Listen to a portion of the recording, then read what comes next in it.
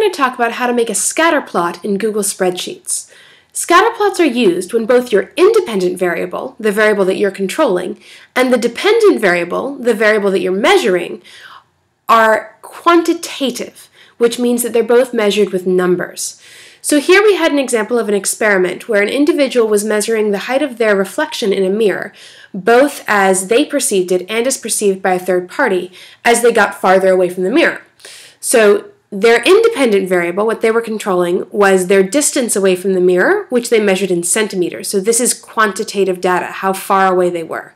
And their dependent variable was the height of their reflection, which again is quantitative. It's measured in numbers. This is different from a qualitative measurement, which would be something that was measured as a category, like tall or short, male or female, something that falls into a discrete category instead of being a number. So the first thing you want to do is you want to make sure that your independent variable is listed first. So this first column here is my independent variable. After that, you want any columns of dependent variables. So the things I measured, I was trying to figure out, are in the columns following that. Then I'm going to highlight my data, and I'm also going to highlight my header row. So I'll highlight that all the way down. Highlighting is easy. It's just clicking and dragging. And once I've highlighted that, I'm going to click on the Graph button in Google Spreadsheets, which is right over here. This will bring me to the chart editor.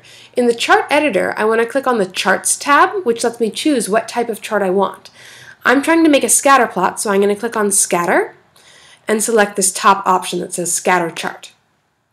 Then I'm going to go over to Customize.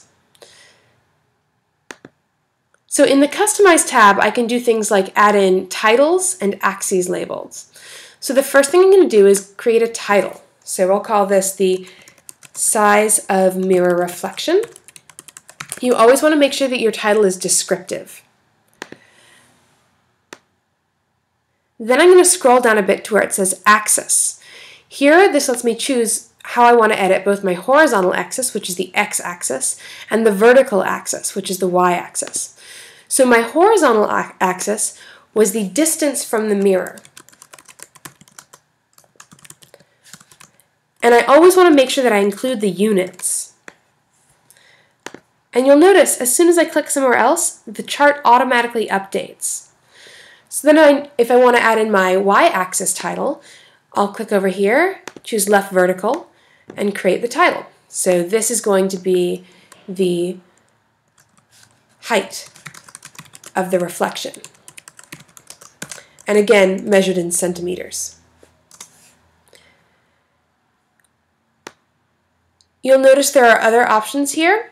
So I can choose to change the color of points. So if, say, I want the height as perceived by my subject to be green points instead of blue, I could change that. You could change the size of your points to make them smaller or bigger.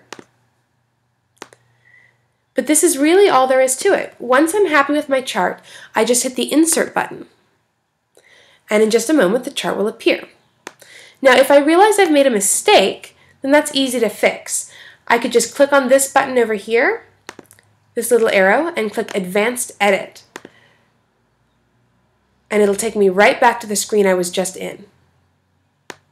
So here I can edit things again. And if I have fixed whatever problem I had, say I realized, oh no, I wanted these points to be blue instead of green, and hit Update, then the chart will change.